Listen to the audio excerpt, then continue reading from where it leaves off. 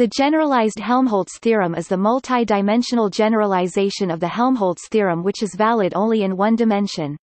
The generalized Helmholtz theorem reads as follows. Let P equals P 1 P 2 P S display style math P equals P underscore 1 P underscore 2 P underscore S Q equals Q 1 Q 2 Q S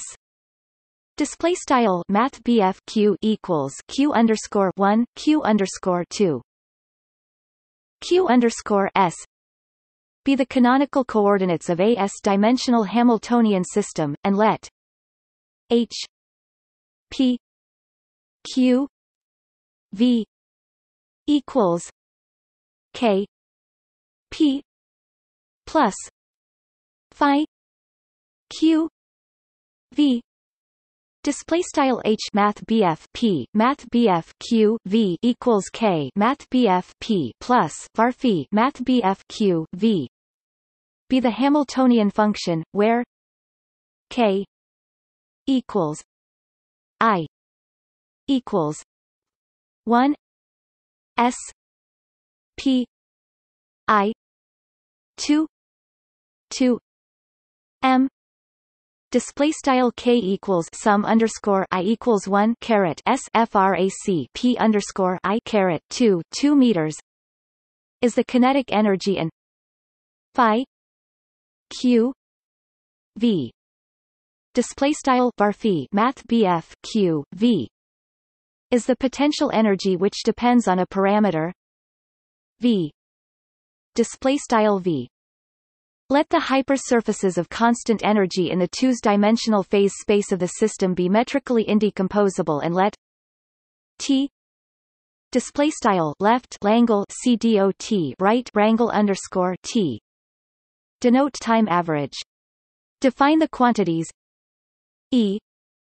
display style E P display style P T display style T S display style S as follows. E equals K plus Phi display style E equals K plus var phi T equals 2 S K T display style T equals frac 2 S left Langle K right wrangle underscore T P equals minus Phi V T display style P equals left Langle frac partial var phi partial V right wrangle underscore T S E V equals log H P Q V E D S P D S Q display style S E V equals log int underscore H math P math Q V LEQE D caret S math P D caret S math Q then D S equals D E plus P D V T display style ds equals frac d plus pdv t.